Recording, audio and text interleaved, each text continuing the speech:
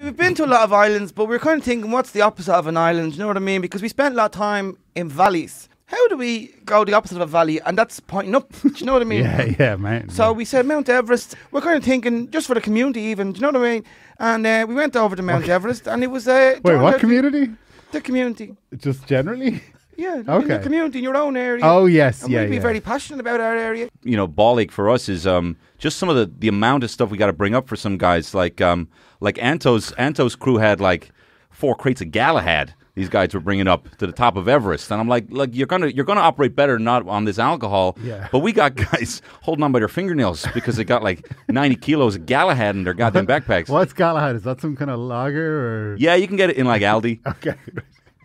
It would be the sort Dave, of booze. You're very much showing your class here, Dave. You don't even know what the community is. You don't know what Galahad is.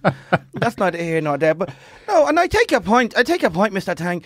I do take your point, and that is heavy. But you have to appreciate we're on holidays. Yeah, everybody deserves a break, Mr. Tang. Yeah, absolutely. Look, Anto, the first thing I said is you're going to have the time of your life. You come up here with me, and hopefully you did. I believe you and John McGuinness had a really good time. Joe, was it? Joe McGuinness, yeah.